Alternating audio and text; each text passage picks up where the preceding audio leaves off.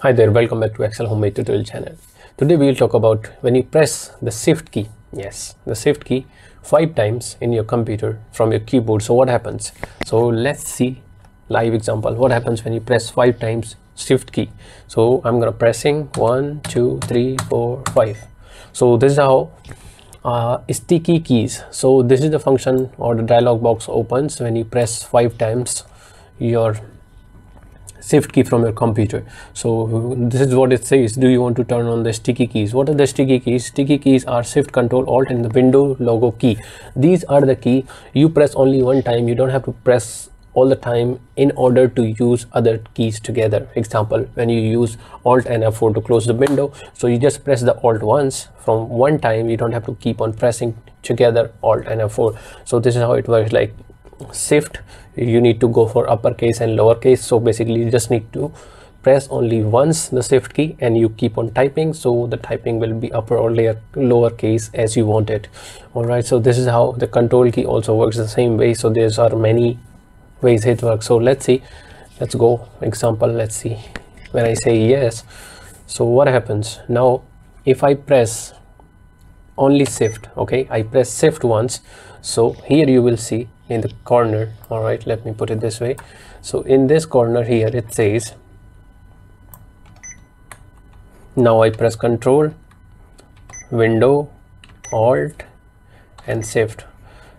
Okay, if you want to remove it, you need to do the double click. All right, so all those keys, these are the sticky keys as in here. Okay, so this is how this works. So sticky key, I'm gonna be pressing like shift, so the shift is highlighted here.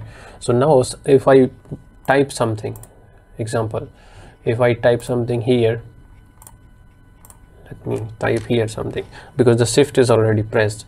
So I'm gonna be typing, so it comes in an uppercase, and in case if I want to change it, so again I'm gonna be pressing shift key and I'll be typing, so it comes in a lowercase. So you don't have to keep on holding the shift key while typing. So you can use the caps also the same way, but this is how sticky keys works.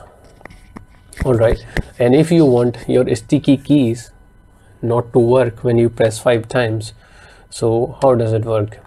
Okay, so there you go, 2, 3, 4, 5. Again you press the 5 times the sticky key and it will be removed.